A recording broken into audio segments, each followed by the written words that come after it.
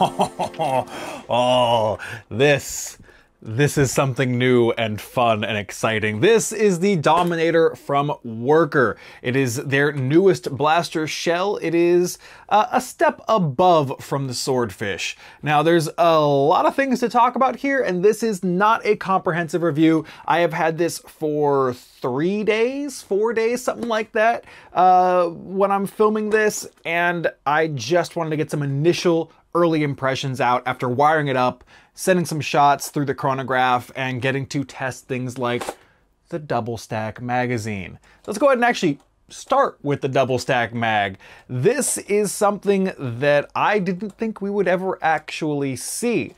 People have tried, and we've always kind of been stuck with the magwell that Hasbro gave us. So all of the attempts would be based around trying to feed multiple darts into a then smaller space where things would bind up and essentially just not function properly. So any attempts before they really got off the ground would be stymied by that issue. So Worker just went ahead and got around that by creating a larger magwell. And the magazine's feed lips have a staggered slot here, so darts start one lower, one higher, which helps them stack properly. And while I have not tested with heavily worn darts, I have tested with lightly worn darts, lightly used darts. And they've worked so far. I haven't put it through a stress test of a game or anything like that yet, but initially it has been working. I've been using AccuFakes and Mengun darts so far. Now, I have seen images from Mr. Nathan, who has had issues with his not wanting to feed the heavily worn darts as well or at all, seeing them kind of get stuck together and mushed up and all that stuff. So that is a bit of a bummer that more worn darts seem to be an issue, but it's not too terribly surprising, unfortunately, given the method they're using here. Still, very exciting, very cool, something I am very excited about trying in games, because if these do work in games under heavy use circumstances and situations, it'll be really fun to have 40 plus darts in a single mag. Now, Worker says you can put up to 46 darts in this, but they recommend only going to 40 as more squish on the darts and pressure and all that. So I'm not going to fill it over 40. I tend to just go with whatever's recommended. But being able to carry that many darts in a small space that's actually not that much thicker than a standard magazine is pretty enticing, to be honest. So something to look out for as we get more time to test with these. But if you don't want to use these double stack magazines, there are actually inserts that you can place inside the magwell that will allow you to use regular magazines. So they thought ahead to what a lot of people will likely be doing, because you already have stashes of magazines and things you like to use. So you can pop those in and use your regular mags, which is awesome. A really nice, really important touch, I think, that I'm glad Worker has done. Now, talking about the blaster shell itself, I love this shell. I think this shell is amazing. It feels fantastic in the hand. I love the Picatinny all across the top. On the bottom, if you want to grip, if you want to light, plenty of space for my cameras and other mounts and stuff like that. The grip feels nice in my hand. It's comfortable. Things are placed well. Even though there's not really much contouring or shaping here on the grip, it still feels good in my hand, which again, I have long fingers and a relatively large hand, so it's nice to me. The aesthetics on the outside, the deco, actually is pretty nice. They've done away with the fish theme. No more scales down here on the grip, no more fish on the side. It looks much more sci-fi, and this shell is begging for a paint job, so it's gonna get one. I cannot wait to paint this blaster once I'm all done with testing and all of that good stuff. And there's actually another reason I'll get into in a little bit here as to why I want to paint this shell, aside from just how nice it will look when it is painted. But It utilizes what appear to be the same internals for trigger, rev trigger, pusher, and all of that as the swordfish. So you should be able to swap those in and out. I actually tried to put my Biggs and Z swordfish parts in here, and while they did work, there was some binding issues, things getting caught. So there may be tighter tolerances on the internals of this in terms of what you need as opposed to the swordfish, but that's something I'll test out more in the future when I have more time to do so. Just an interesting thought. If you like the clear shell and want some color matching parts, Biggs and Z may be able to hook you up for this as well as the swordfish, which is awesome because that means they'll be more easily attainable if the mold is already done. But I'm getting on a tangent here. One thing I don't like about this shell, however, the handguard. Not a fan of handguards. They get in the way of the mag, and while you can argue that it allows you to kind of use it as a guide to feed in, it also makes it harder to get out. If you like to grip around the mag, you're limited in that. The handguard gets in the way. So that's a bit of a bummer in my perspective, and when I paint this, the handguard's coming off. I'm going to dremel this off down here, you know, fill that gap, and then have a nice looking shell, you know, minus that handguard there that I don't like. Now, something that you've probably been looking at that I haven't addressed yet is there's 2 flywheel cages in here currently. This shell accommodates up to 3 flywheel setups, and I love that. To me, it's fantastic that they went ahead and they just went off the deep end and said, yeah, let's allow people multi-stage setups right off the bat. They don't need to adjust or kind of create their own screw ports to set cages into and things like that. I love it. I love the idea. I love that they did it. There are some things that are potential downsides for it. Number 1 being the battery tray. It's the same battery tray as the swordfish or a strife or anything similar. It's very small.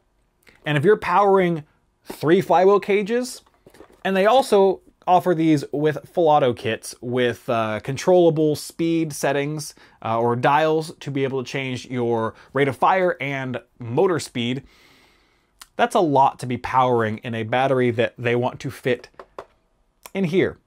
That's not realistically going to happen. So I've got my Bolt 1800 milliamp 65 to 130C battery that I've been using in my Foam Technician battery stock, which if you don't have a battery stock and you aren't using them, I can't recommend them more than enough. But that's a topic for another time, though it is relatable because I feel it is necessary for this blaster. You need someplace else to put your battery because you're going to need a beefy one if you're running 3 stages, which I initially was.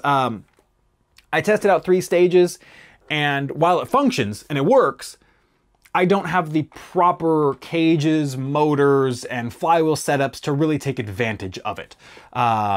So the FPS readings were not all that impressive for what I was running because they weren't the right things. So I will be picking up some proper cages, wheels, motors, all of that for a nice 3-stage setup because I want this to sing and just do delightfully stupid things. But with that said, there are some issues with wiring things up.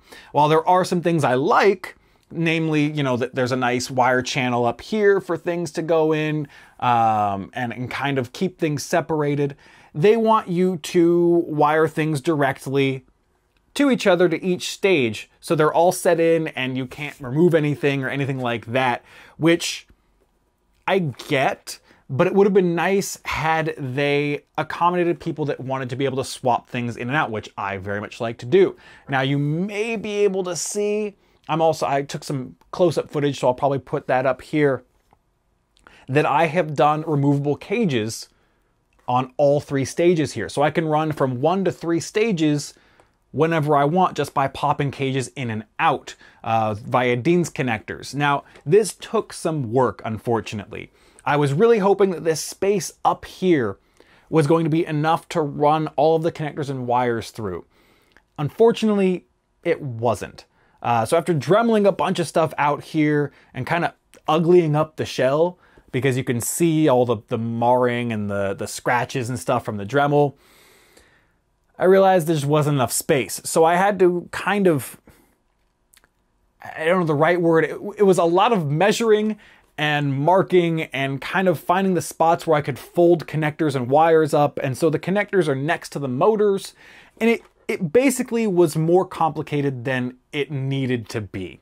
So that's one of my downsides, where if you do want to run multi-stage here and you want things to be swappable, say you know, don't want to have to invest in a whole bunch of different cages and whatnot, and you want to be able to pull things out and put them in other blasters, that kind of thing, that's something to consider. It will be a little bit more work. You'll have to Dremel some things out to accommodate channels for wiring and connectors, and things you'll want to take a look at everything you'll need to do before you start, because it will take you a little bit more effort than it would if you just wanted to wire things up standard, not switchable, nothing like that. So keep that all in mind, but it is really nice, I gotta say, to be able to just go from 3 cages to 2 cages and just pop in the shell, pull one out, close it back up, and it's good to go. That absolutely is awesome. So one more thing to touch on for the multi-stage setups is, a downside here is if you are only running 1 stage or 2 stages,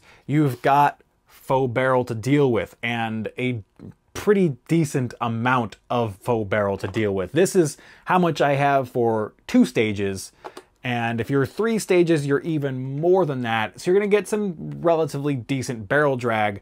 And on a single stage, that's a bit of a bummer, especially since if you are using the double stack mag, you need to use one of the worker flywheel cages as your first stage. And right now, the only 2 Gen 3 flywheel cages from Worker that accommodate this are a 43.5mm flat and the Worker canted cage for Gen 3. Now, the way that this accommodates the double stack mag is it has a wider aperture for the darts to enter in, so it kind of guides the dart into the flywheels rather than just pushing it straight forward and assuming that the dart is going to be on track because the mag is single stacked. So there's